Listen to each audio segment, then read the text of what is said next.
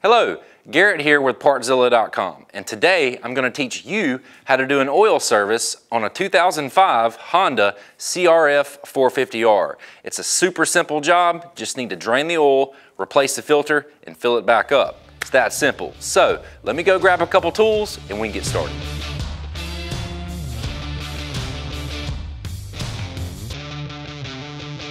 Okay. Super simple job today, so I'm only going to rate it as a skill level 1. Now, let's go over the tools you'll need for the job.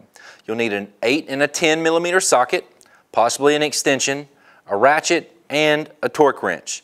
As far as the parts go, reference our exploded diagrams at Partzilla.com. There, it'll give you an up-close and detailed point of view of how everything comes apart, and more importantly, how it all goes back together. So, grab your tools and let's turn some wrenches. Okay, the first thing we're going to do is remove our left engine cover. That way we can actually remove the oil filter. It's held in place by one 10 millimeter bolt.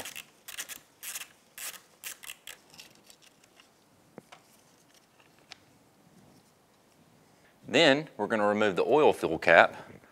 That way it'll allow the crankcase to breathe properly and actually drain all our engine oil. Okay, next step is to remove the drain bolt. It's held in place with a 10 millimeter bolt as well.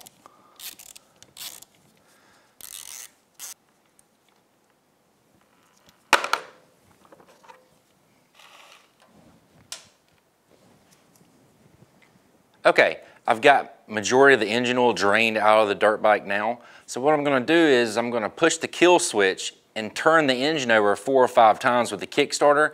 That way it'll pump any additional oil out of the engine.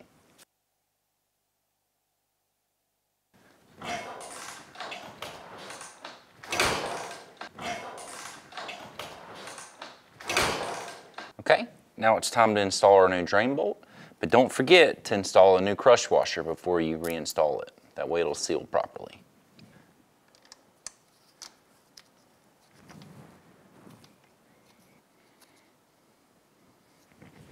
Okay, now we're going to torque our drain bolt to 12 foot-pounds.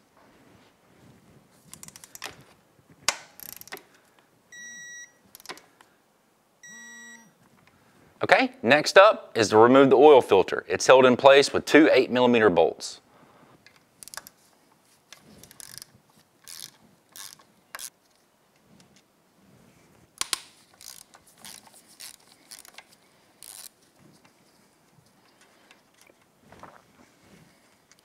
Now if you notice, there's 2 different lengths of bolts that come out of the oil filter bracket. The longer one goes towards the front of the motorcycle, and the shorter one goes towards the rear of the motorcycle, just like that.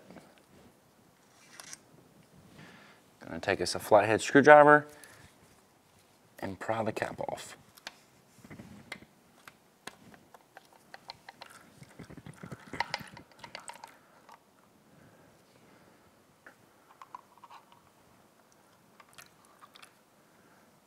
And don't forget to retrieve your spring.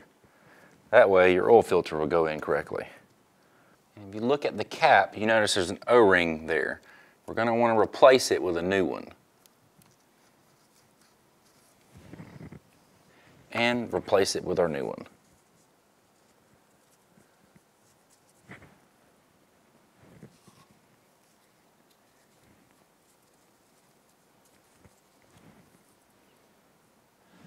Okay, now it's time for the new oil filter.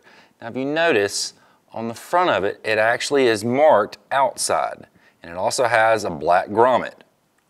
You look at the back side, there's no grommet. The front side, there's a grommet, and it's labeled outside. You want to insert the oil filter with it outside facing out, of course. And don't forget your spring.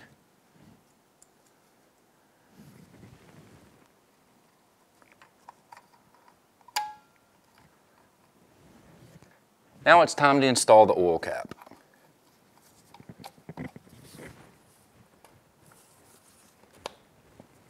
And starting with our longer bolt towards the front and the smaller bolt towards the rear.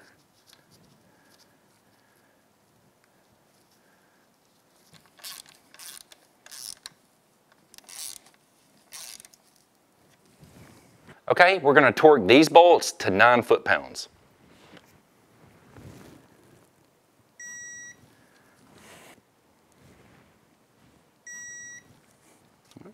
Now we'll put our engine cover back on.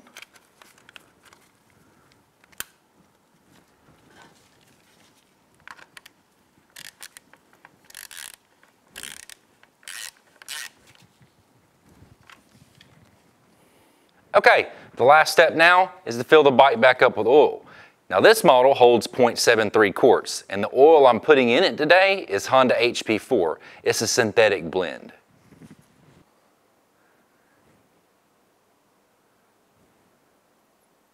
Okay, you may ask yourself, how often should I do this? Well, Honda recommends to replace the engine oil and filter after every 6 races or 15 hours. So just keep that in mind.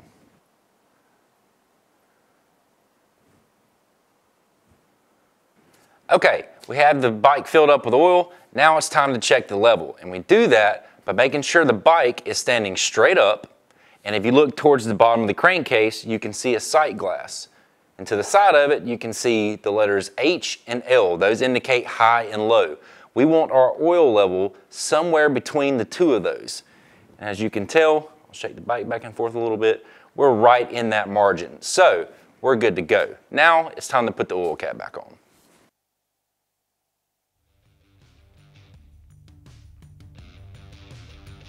Well, okay, that wraps this one up. Wasn't that hard, was it? And it's gonna save you some cash because you didn't have to drag it to a pesky dealer. Listen, for parts used in this project and more, come check us out at Partzilla.com and we can get you taken care of. If you have any questions or comments, leave them in the section below and I'll do my best to answer them. Just wanna say thanks for watching and we'll see you next time.